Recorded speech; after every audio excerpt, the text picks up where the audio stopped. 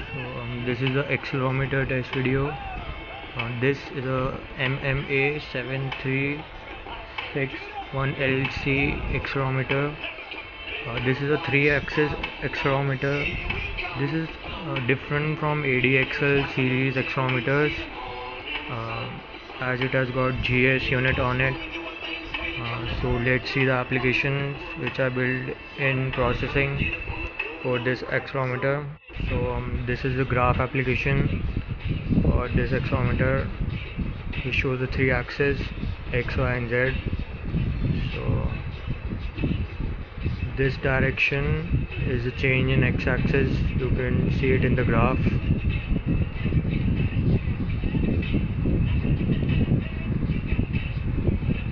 This is the maximum value, this is the minimum value, and this direction is the change in the y-axis. This is the maximum value, this is the minimum value.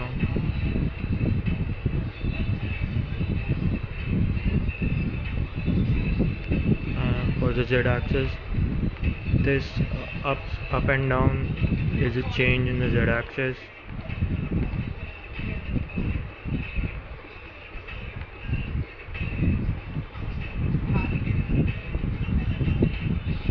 So let's see the next application. This is the bar graph for this accelerometer. First graph is for the X, the red one is for the X, the green one for the Y, and the blue for the Z.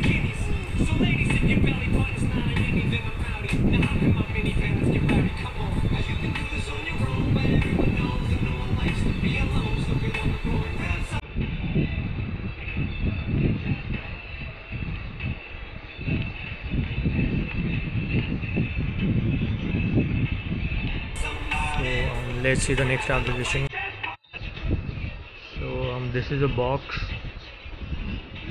which is connected to this accelerometer. So we can rotate this box as we rotate the accelerometer.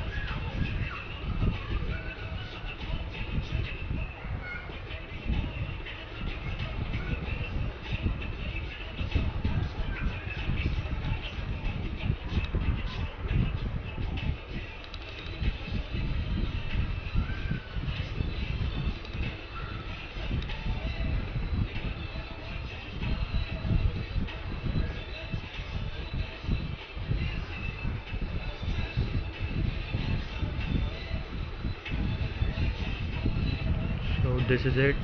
Thanks for watching.